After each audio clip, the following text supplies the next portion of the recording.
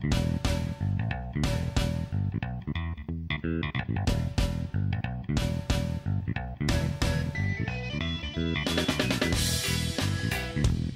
is the outline for today's class. First, we're going to study the heat capacity at constant pressure. Second, we're going to study heat capacity at constant volume.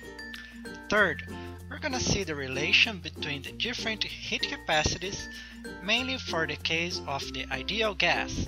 And finally, we're going to work together in an example problem about the heat needed to increase the temperature at constant pressure. Let's start our class understanding why it's important to study heat capacity. Because by studying heat capacity, we'll be able to answer some questions such as: how much will the system temperature increase when heat is provided? Is this temperature increase proportional to the mass of the system? Is this temperature increase related to the nature of the substance? Does it make any difference when the heat is provided at constant pressure or volume?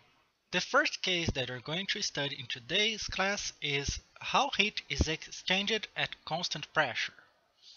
Heat can be exchanged at constant pressure by putting a hot body on top of a cylinder filled with ideal gas, like you're seeing here in the picture, where you have a hot body on the top of the piston, and the mass of the hot body is constant, and the heat can be exchanged to the ideal gas system enclosed inside the system.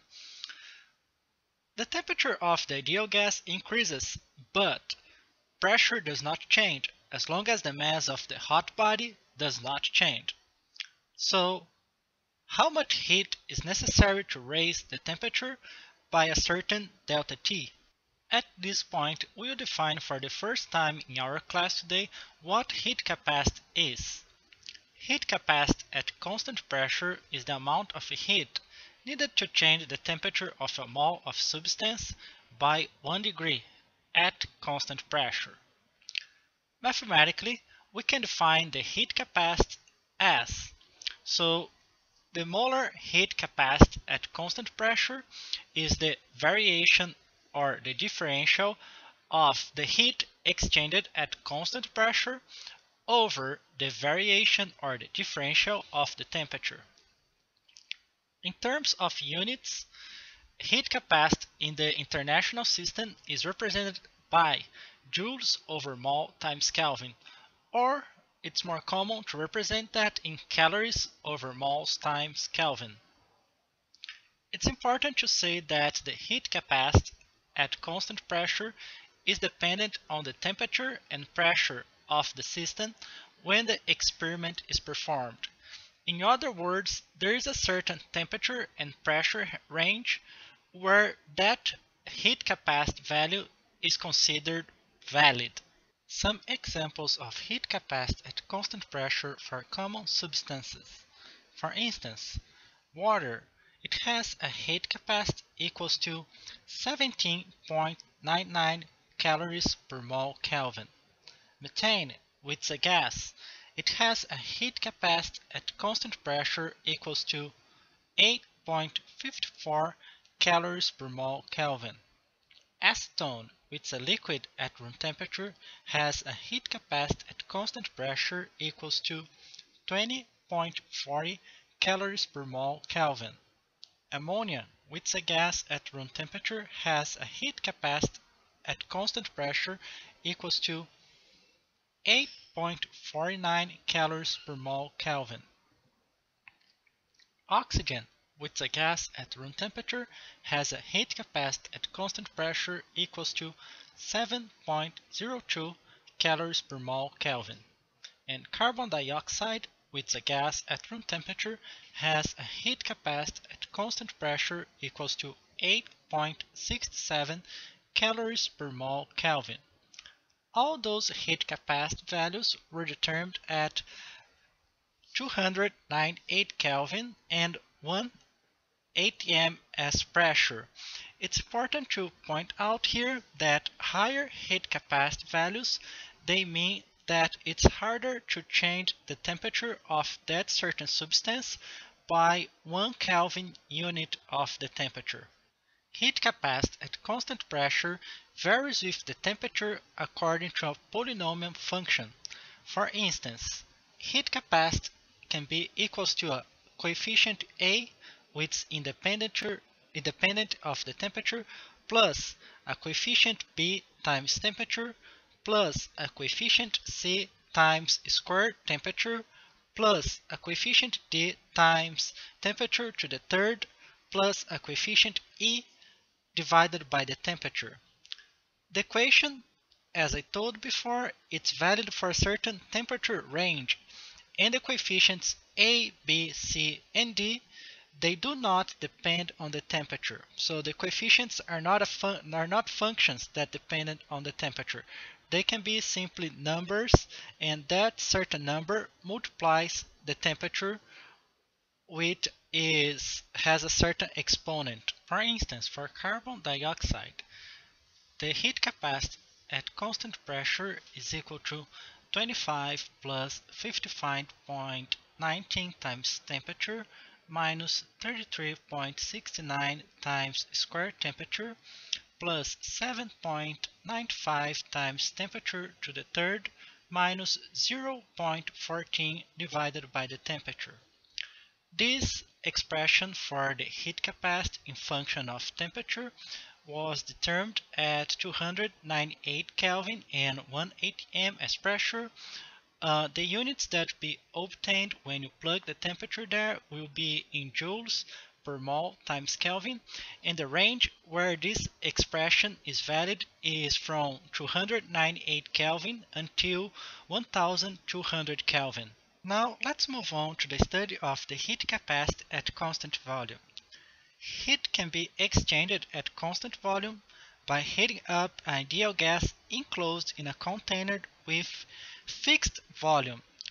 Like you see here in this picture, we have that ideal gas system enclosed in a vessel with a piston at the top that you know, but in this case the piston is not movable anymore. The piston is fixed, okay? So we heated up the ideal gas, the molecules, they're going to move around, but the volume occupied by them will not change. The volume occupied by those molecules always will be the same, as long as the piston cannot move anymore. We can define the heat capacity at constant volume as the differential or the variation of the heat exchanged at constant volume over the differential or variation of the temperature. Pretty much as the heat capacity at constant pressure. Now the heat capacity at constant volume is determined in joules per mole Kelvin international system or calories per mole Kelvin.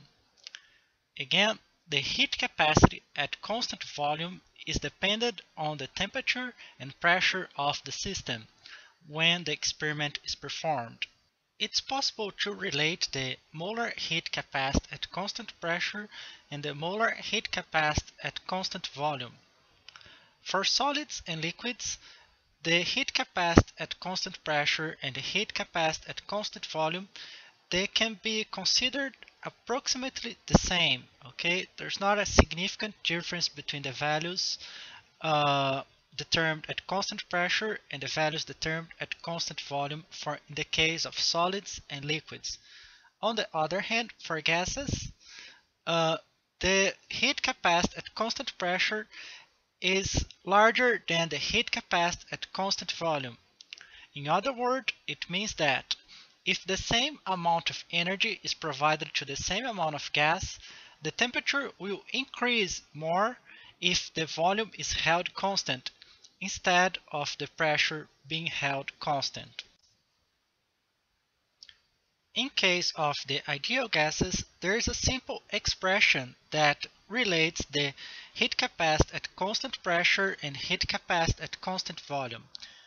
It is the heat capacity at constant pressure minus the heat capacity at constant volume is equal the gas constant R.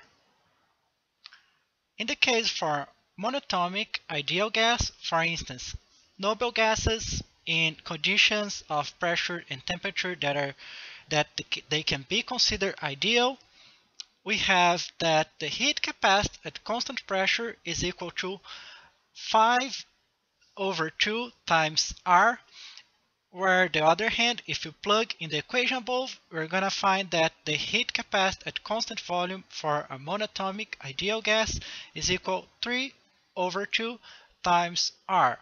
You're not going to derive those three expressions shown on this time, but you can find the derivation for all those three expressions in any chapter or book about statistical thermodynamics. We have studied so far all the theory that you have to study this class related with the heat capacity at constant pressure and volume. Now let's work together in a practice problem. In this problem, we are going to study the heat needed to increase the temperature at constant pressure. This is the problem statement. Calculate the amount of heat necessary to increase the temperature of 1 mole of carbon dioxide from 300 Kelvin to 900 Kelvin, while keeping the pressure constant to 1 atm. As we have obtained delta Qp before, now we need to calculate the Qp, and we can do that by integrating the last formula that we show, which is the formula for delta Qp. Okay, so delta Qp is equal to heat capacity at constant pressure times delta T. So if you integrate both sides of this equation, we are going to obtain the expression for Qp, heat exchanged at constant pressure. Okay, so we integrate both sides of the equation, where the limits will be the initial and the final temperature, and then what you get is the integral from initial temperature until the final temperature of the heat capacity at constant pressure times the differential of the temperature. So these equations are going to give us the heat exchanged at constant pressure in this temperature range from 300 Kelvin, which is the initial temperature, until 900 Kelvin, which is the final temperature.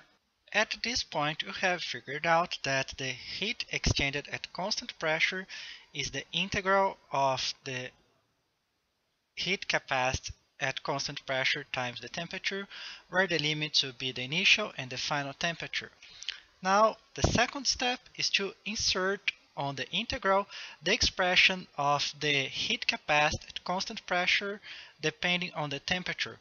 For the carbon dioxide, we have seen this equation before in our class today.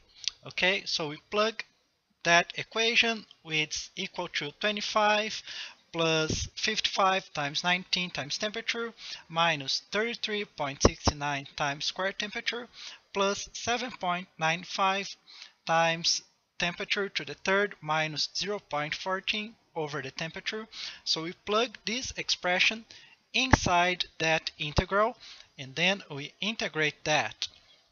And that's how the heat capacity expression look like when inserted inside the integral. So we have this equation: the heat capacity at constant pressure is equal to integral of the temperature for initial temperature to the final temperature, and then the expression to be integrated, that's 25 plus 55 times 0.19 times temperature minus 33.69 times square temperature plus 7.95 times temperature to the third minus 0.14 over the temperature, and then we are going to integrate this expression in function of the temperature.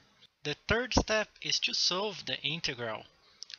As the expression to be integrated is a polynomial, you just need to increase by 1 unit the exponent of the variable t every time the t appears on the expression.